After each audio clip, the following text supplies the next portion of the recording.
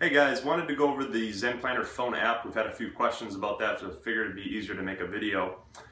For Google or Android users, you're going to simply go to the Android store and download the app Zenplanner. iPhone users, you're going to go to the App Store and download the same app, Zenplanner.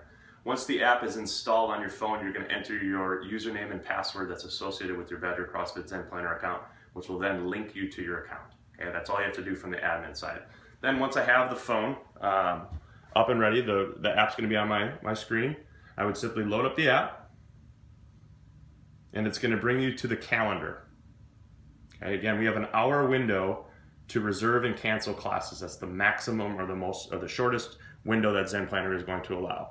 So let's say I wanted to come to 4:30 tonight because I know I'm going to be able to make it. I can either click into the class and get a little bit additional details, or you got that nice reserve button right next to you. Okay, so I'm going to reserve myself for 4:30.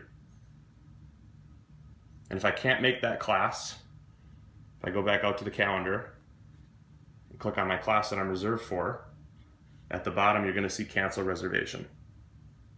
So that makes it very easy for you guys to RSVP and cancel. So we, again, we do appreciate you being able to RSVP ahead of time and then checking in at the iPad. So once I'm all RSVP'd, I simply show up to the gym. I'm going to type my name under Find Me. It's easier to go with your last name. It'll bring you up a little bit quicker. You'll see that my class is reserved for 4:30 p.m.